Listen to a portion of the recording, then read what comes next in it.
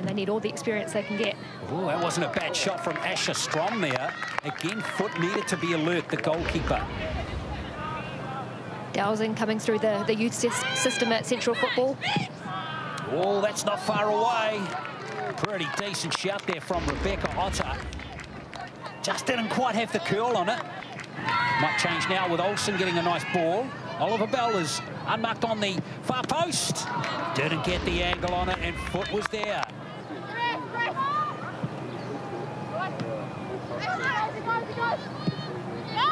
Long range shot.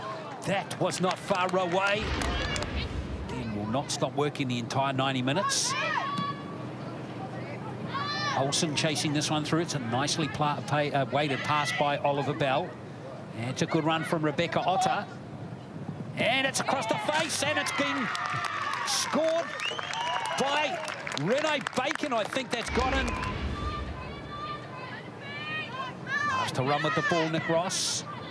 Now Bacon with that delivery, or is she going for goal there? Foot has kept that out. I don't know how. It's still there. Bit of an opportunity here for Renee Bacon. Yeah, she's onside too, Renee Bacon. And again, just maybe one touch too far there. Just gave the central defenders time. Oh, well won there by Oliver Bell. It's a 3-on-2 situation. Misses the ball there to Williams beautifully. Williams could get another chance. No. Well done from Annie Foot. Downfield as quickly as possible. In fact, they're out of time. So Capital Football in a hard-fought game here at Memorial Park. Final score here of Capital Football 1, Central Football 0.